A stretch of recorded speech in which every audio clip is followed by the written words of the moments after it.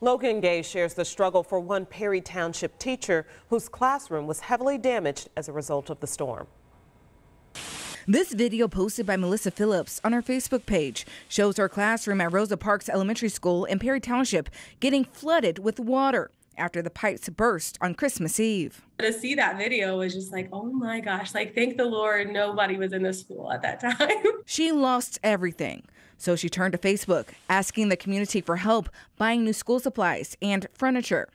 Parent Aaron Sanders didn't waste time responding to the post. I know how frustrating from an educator standpoint it can be when you have to buy your own stuff and ask for stuff. And I can't even imagine having to replace all of your classroom stuff. Like that is just so much money. Teacher supplies are not cheap. This isn't the first time Phillips' classroom flooded.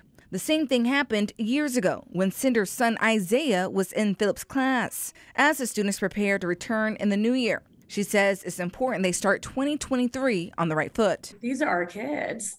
You know, why wouldn't you? These are the people that are going to be running things soon. You know, the better we can do at supporting them now, the better they'll be able to support us later. Classes are set to resume on January 4th. In Indianapolis, Logan Gay, 13 News.